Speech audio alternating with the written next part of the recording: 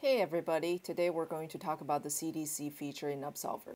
This demo shows you how to take data from MySQL and stream it in real time to Athena tables, and all of the changes are captured during this process. First, let's take a look at the data source in MySQL.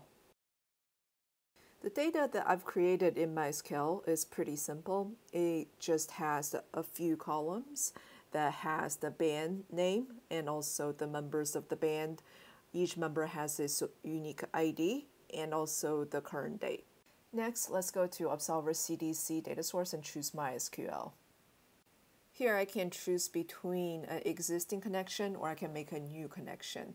For the sake of our demo, I'm going to make a new connection. Input the MySQL connection string, the port, in your MySQL database username and password.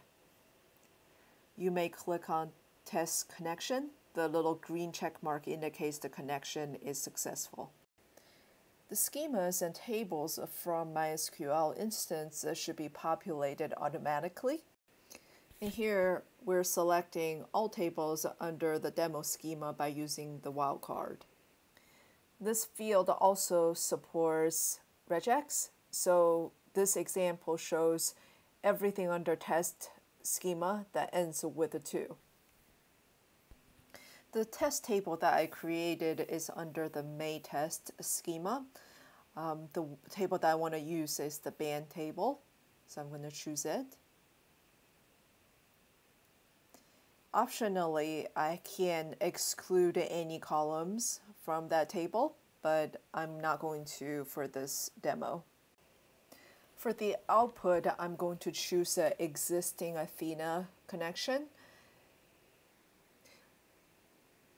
Also, I'm going to input the database name and the table prefix of the tables that I want to write to. At the end, I'm going to choose the compute cluster that I want to run this CDC workload on. Also, I'm going to select the target storage on S3 as well. I'm going to give this configuration a name, and this is going to be both the name of your data source and your data output as well. Click on Continue. Now we're going to arrive at the page that's going to give you the information on the progress of your snapshot. Also, you can monitor your error and also the progress of reading data from MySQL as well. So this is your monitoring panel for you to be able to watch exactly how the data is coming in. You may also click on the output, which is the same name, band CDC, and you can keep track on the progress of writing to the Athena table as well. Now I'm going to quickly check on the data in Athena and just run a very simple query, and the data had arrived from MySQL as expected. Well, that was very easy to set up. Now let's give it a try to see what happens if we insert some new data into MySQL data source. So I just inserted a couple new band information. Now I'm going to wait for the output to be all caught up with the new data. Switch over to Athena and run a quick query, and the new data showed up very nicely.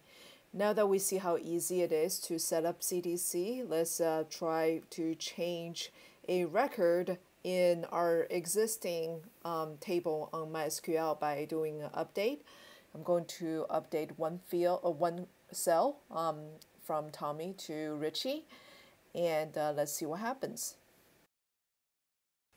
Again, I'm going to wait a little bit for the changes to show up and run the query again in Athena, and by now, as you can see, that I can see the record being updated on the Athena side from Tommy to Richie.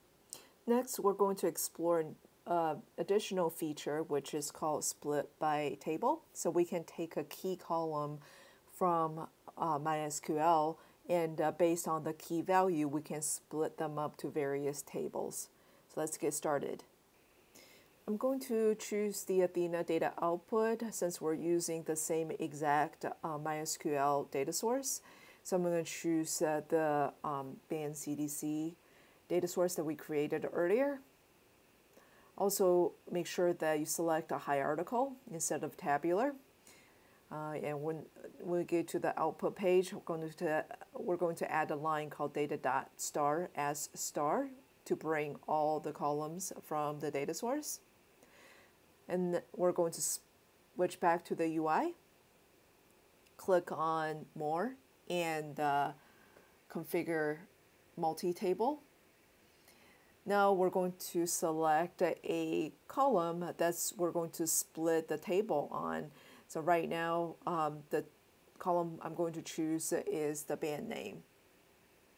So each band will get their own table. Click OK. Click on Run. We're going to select the storage for the Athena table. Also, you need to input the Athena connection and the database name. For the table name, just put the prefix of what you want the table names to be. Click on Next. And for this example, we're going to bring the data in from the entire timeline. You can leave everything on Never so that this is a continuous stream. Click on Deploy. Now that you can monitor the progress of your deployment,